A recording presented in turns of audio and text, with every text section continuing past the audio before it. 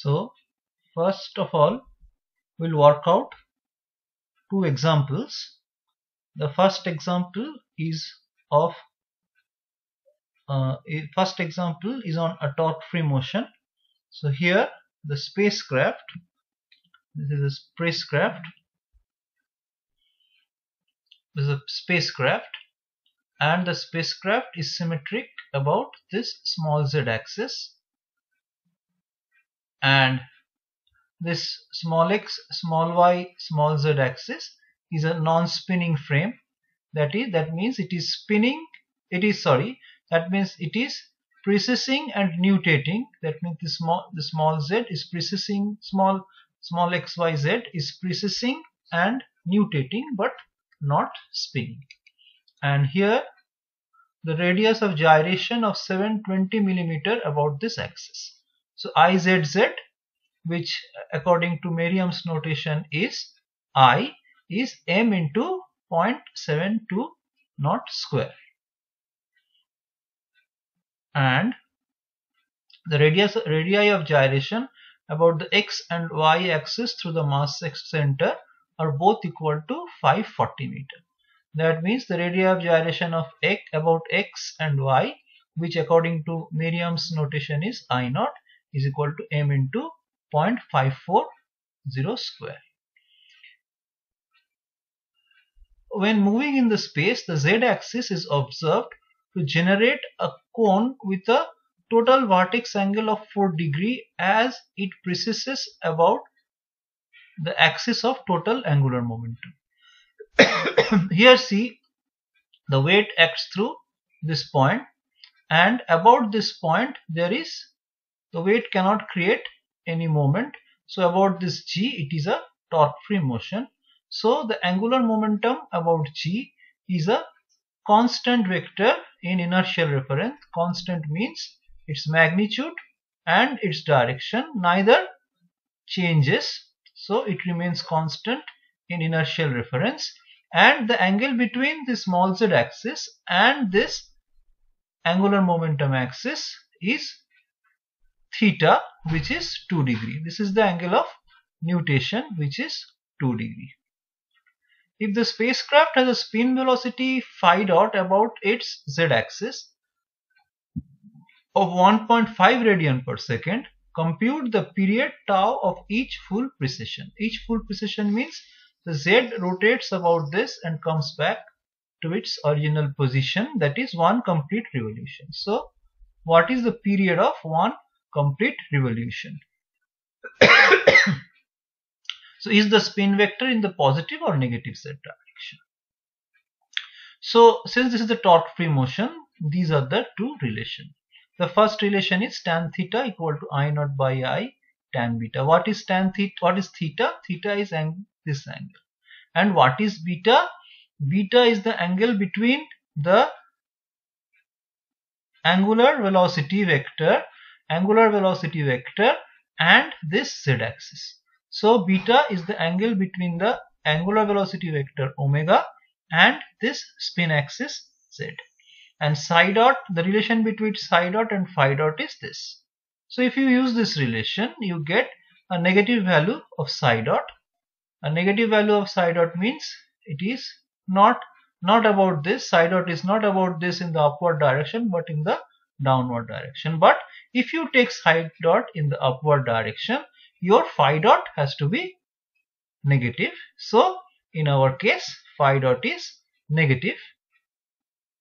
So if phi dot is minus 1.5, then you get psi dot to be positive. And what is tau? That is twice pi, one complete revolution by the rate of precession, and this is the period. And what is angle beta? Angle theta is given as 2 degree, that is 2 pi by 180 radian. This means tan beta is this, and beta is this much in degree. So beta is greater than theta, which shows that it is a case of retrograde precession. Now let us go to the problem number 2. Problem number 2. The problems are taken from Merriam-Craig 7th edition. A small air compression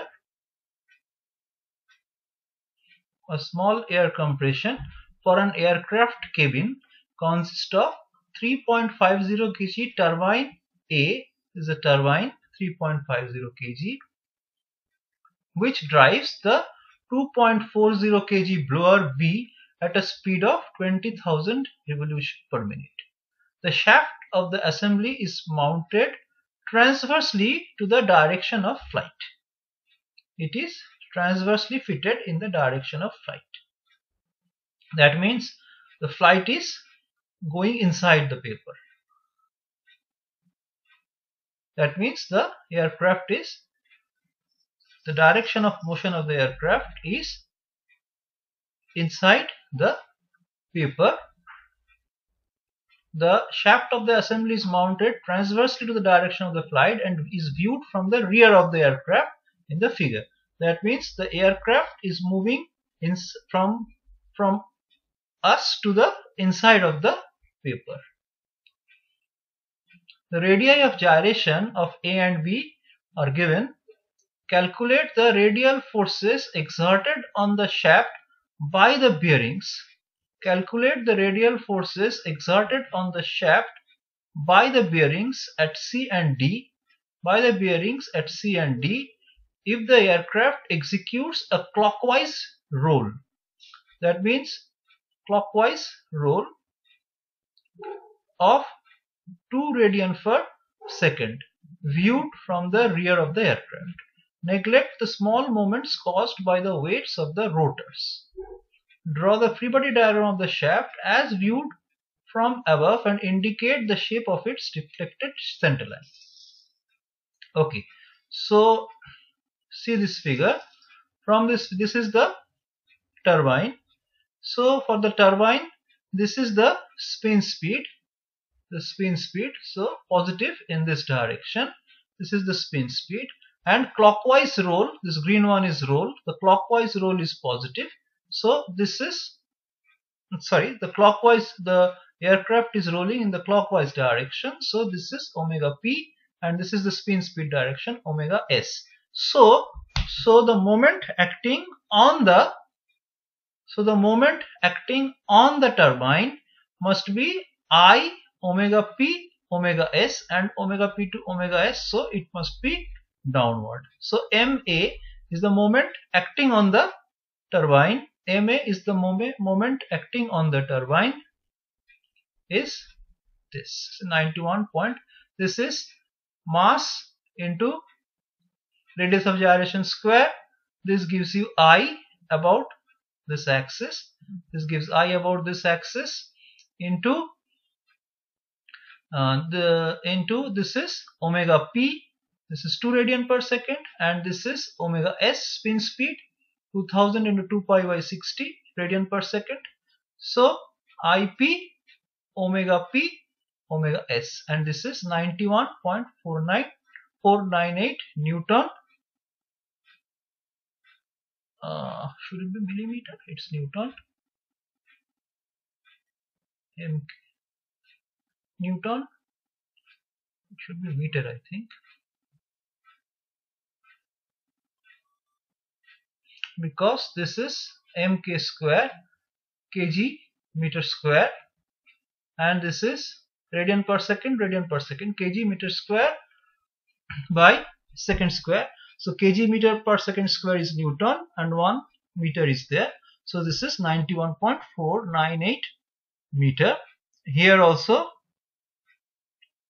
for this blower, mb is mk square into omega p omega s. So 50.678 Newton meter. So now see, if the moment on the turbine is this direction, this is the moment vector actually, that's why we have put double arrow. This is the moment vector in this direction, moment on the blower in the downward direction. So on the shaft there will be the reactions like this. Okay, So now if you, this is the shaft, here there are bearings, and if you look at the top view, this is the front view and this is the top view. This is MA, this is MB, and these are the two bearings from the bearing. So these couple plus this couple is this one. So the reaction should be such that the couples coming from the reaction, so that a couple should come from the reaction, because for force balance RC has to be equal to RD, and the couple due to that is, couple due to RC and RD is RC multiplied by this distance, which is 0.150 meter or 150 millimeter. So RC into 0.150 must be equal to MA plus MB. So this is the RC will be this, and so that means this is the figure. So the moment is this. So the light blue line shows the center line. This moment is this. So due to this moment, it will bend in this direction, and due to this bending moment, it will bend in this direction. So this would be the bent center line of the shaft.